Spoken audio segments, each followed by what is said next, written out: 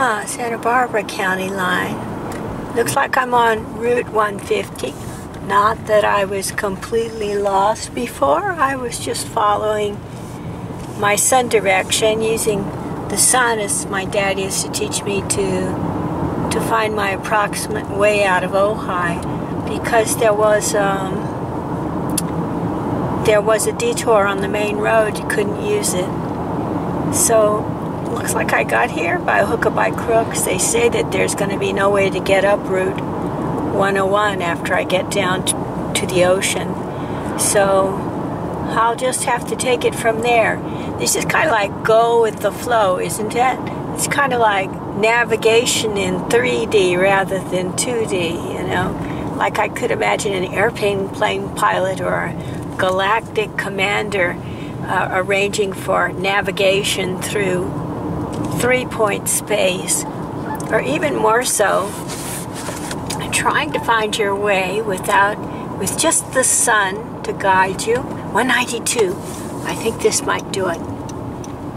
This is a way to get around that roadblock down there by the ocean, I hope. We'll see. I just don't know where 192 goes.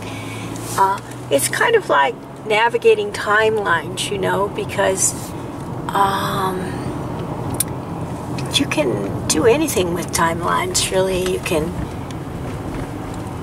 It's not like following one road to another road. It's things splitting off and spinning and recoordinating and backtracking and moving forward much faster than the speed of light, and reconnecting at a different time or in a different dimension.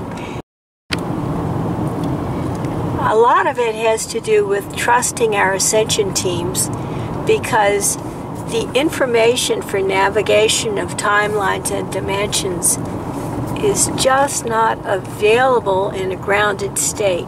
And that's good, because people who seek power or who seek to preserve territory or that kind of thing might make use of it down here if they had the ability, if they had the knowledge, but they don't.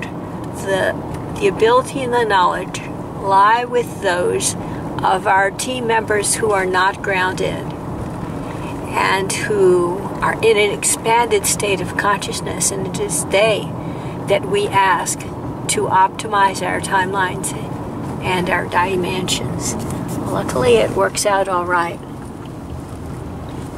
It takes understanding, I think, as they sometimes say, that we are not alone.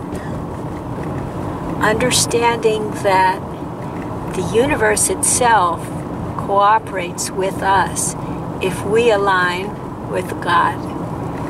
If we accept the help that's offered, even though we can't see it,